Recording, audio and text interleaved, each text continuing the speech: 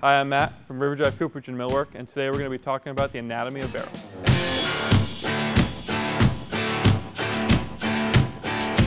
With us here we have a typical bourbon barrel and a wine barrel. And we're going to talk about the differences between the two, but also the similarities as well. Here we have a typical bourbon barrel, very common in the industry, with a rated capacity of 53 gallons or 200 liters. The most obvious things are we're going to have two heads, and then we're going to have 6 hoops that are holding the barrel together. And this is the only thing holding this entire barrel together. So it's very important that these stay present and tight.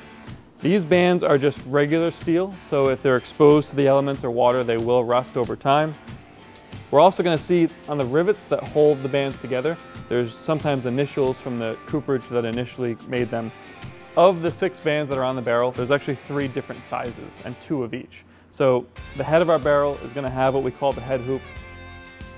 Roughly a quarter of the way down the barrel is what we call our quarter hoop. And then all the way down towards the middle, or the bilge of the barrel, is what we call our bilge hoop. So our bilge hoop, our quarter hoop, and our head hoop or band. We're going to have roughly 30 to 33 staves. One of the staves, preferably the widest, will be our bung stave and have the bung hole in it. Bourbon barrels are traditionally made from quarter sawn American white oak. Quarter sawn meaning the way that they're milled specially at the lumber yard. Now, here's a stave, and a barrel is going to be made up of roughly 30 to 33 of these of various widths. They're all going to be uniform thickness, roughly about 1 inch, and as you can see, they're curved in many ways. They have a little bit of a concave to them here and a convex to them. The sides are even curved a little bit as well, and the most obvious is the large curvature of the stave, which gives the barrel its shape. Now, as you can see on the ends of the stave, this is the very important piece to pay attention to.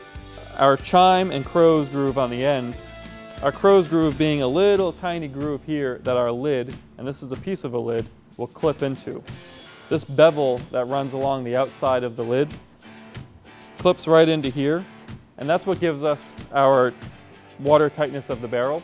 This is also the most delicate part of the barrel and can be easily damaged if the barrels aren't handled appropriately, like if they fall out of a truck, off a forklift, or get struck. This type of construction with the crows and the crow's groove is similar between wine and whiskey barrels. The 2 different types of barrel head construction are very hard to tell when you're just looking at the barrel without taking it apart, but it's also something that is very important to keep in the back of your mind. Tongue and groove construction works great because it really locks together well. However, if the barrel is struck on the side and we affect that crow's groove, the boards can actually slide on each other, creating a pretty substantial hole. The doweled construction obviously won't slide.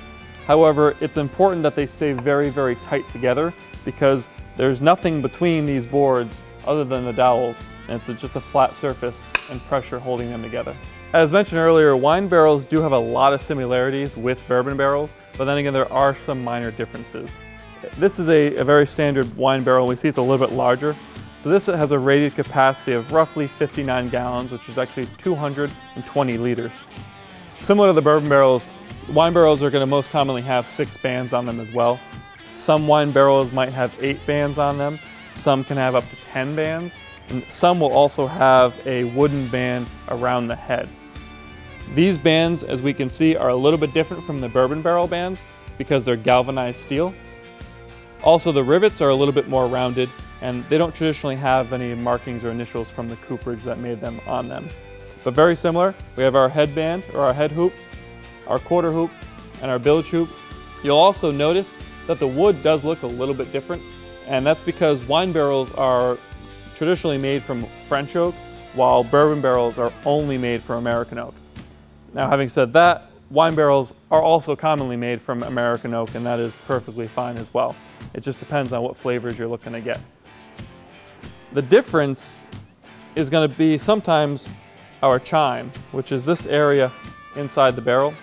And we'll notice on this one, it's actually a little bit larger, but we still have our crow's groove and our crows that lock the head into place. Heads are also still made of multiple boards and are still held together, kind of like how we talked about earlier with either a tongue and groove or a dowel construction. So that's a basic understanding of the anatomy of these barrels. There are a lot of similarities and a lot of differences as well. Now these are just two common barrels in the industry, but barrels can come in all shapes and sizes and from many different producers.